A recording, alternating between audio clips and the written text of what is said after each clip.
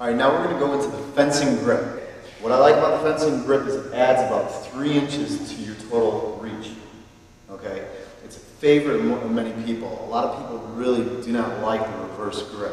The fencing grip you're going to find is very popular. So when he comes in, he can come in at about 3 different angles. All right? He's going to come in either at about 10 or 11 o'clock, 12 o'clock, or he's going to thrust it in. Okay, so when he comes in, I'm going to pass him, just like we did with the knife tap. And then I'm going to bring it right to my left hand. I don't want to just take a chance that it's going to end up there. I kind of funnel it right to my left hand.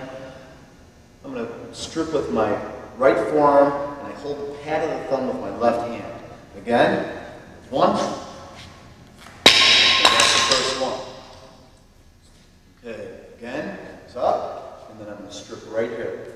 All right, and that's my first throw. Okay. Turn them around over here. We're going to go from 1, goes right to the right forearm. This doesn't feel good. If the hammer feels like it's got a really good grip on it, what I'm going to do is I'm going to trade hands and I'm going to bring it low. Now I use my left forearm and I'm still grabbing the pad of the thumb. I use my left forearm and I'm going to push it out. Got it? 1. So number 2. Okay, if number 2 feels like it's really tight in there, just kind of like pull on the wrist and push it out. 1, 2, this feels tight, it's not going to come. So what I want to do now is I'm going to drag down, I want to lift up, and then I'm going to feed this right back in. That's my number 3. Again, I go 1, 2, drag down, lift up, 3. Okay, if I take it on the first one, we go to 12 o'clock. Doesn't feel like it's going to go. I turn it down. I take it to 6 o'clock. Still doesn't feel like it's going to go. Drag down, pick it up, feed it back. 1, 2, drag, lift, 3. Okay, now, he goes 1, 2, 3. The next one in the series is we're going to bring it right back down to where it's 6 o'clock with the blade. And this is my number 4 strip with the web of my hand palm up. I'm going to strip out right here and I'm going to keep the knife. Okay, so it's going to go 1, 2, drag down, lift up, get back number 3. Now peel it, or bring it down, and peel it out, palm up.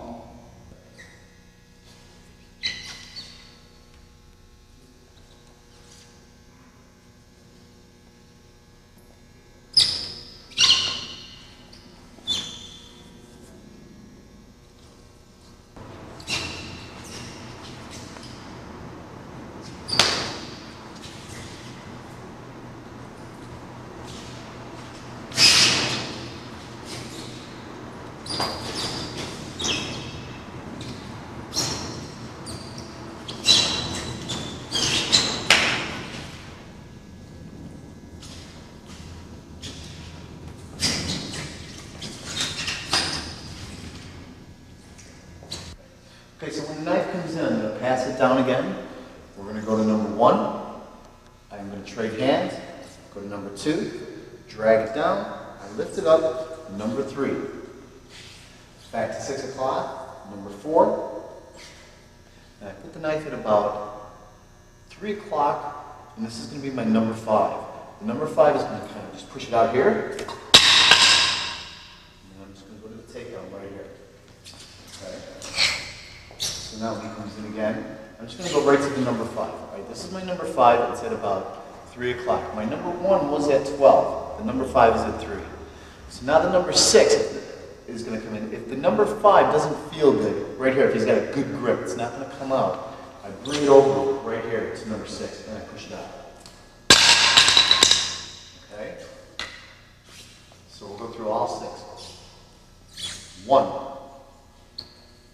2, drag down, lift up, 3, 4, the web of the hand, 5, right about 3 o'clock, 6 is about 10 o'clock. Okay, now, if this feels strong, the number 7 is going to be with the web of my hand, palm down. I'm going to peel it out right here. I can circle in, and we can go right back into this lock again. Again. 1, 2. Each time I'm grabbing the pad of the thumb. 3, 4, 5, 6, 7. This is with the web of the hand.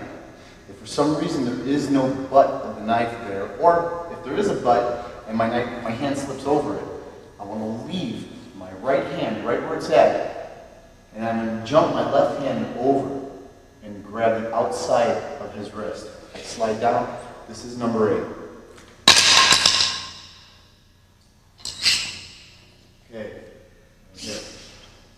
1, 2, 3, 4, 5, 6, 7, 8. All right. When the knife comes from the back hand, this is where you're going to use your number 8.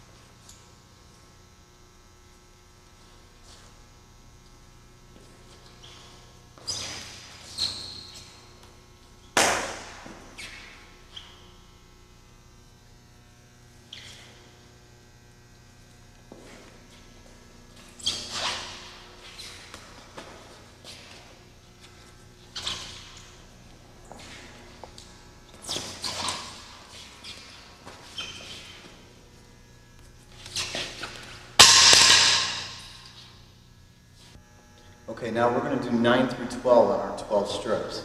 All right, back to 1 again. 1, 2, 3, 4, 5, 6, 7, 8. This is 9. 9 is just going to pull it out. All right. So again, once I go from 7, I pressure it down. I grab number 8. 8 won't go. Just kind of grab the butt of the knife right here and just pull it out. Okay, that's number 9. If number 9 doesn't feel any good, it's like I can't get it. Maybe there's not enough butt there. Maybe it's in a little bit. It just won't come out. I bring it up. This is number 10. Number 10 just goes. And that's the strip on number 10. Okay, so we go.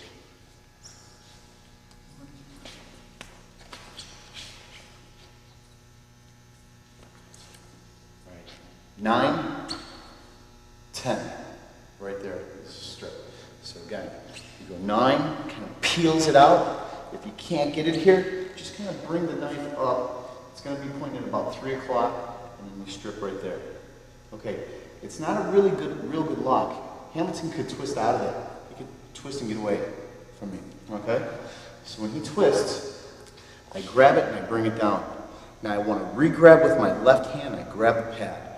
Put my elbow about right on top of his elbow, and then I grab the flat of the blade with my hand, and I just pull it out, and I want to hit the kidney. Okay? Make sure you grab the flat of the blade. Don't grab the blade. Grab the flat. Pull it out, and then hit the kidney. Again, right here, if I'm at number 8, this is number 9, pulls back. Number 10 is going to be right here. Okay? Push it, it won't go. He starts to twist away, I re-grab it with my right hand. Kind of like bring it down, re-grab with your left hand, put your your right elbow over, and then pull out and hit the kidney. That's number 11.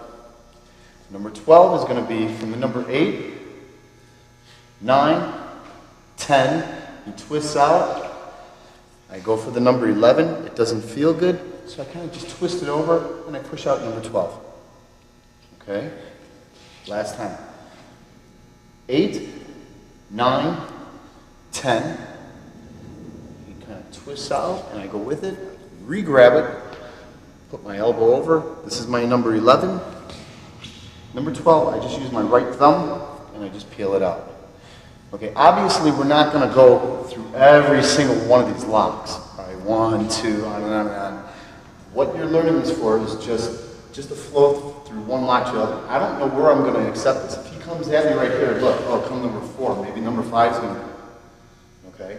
If he comes here with the 8, maybe I'll go here, and then maybe into the 9.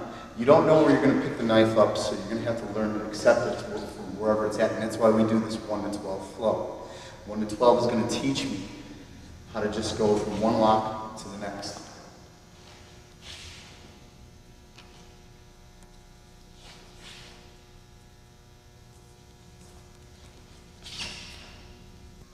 All right, I'm going to go to speed.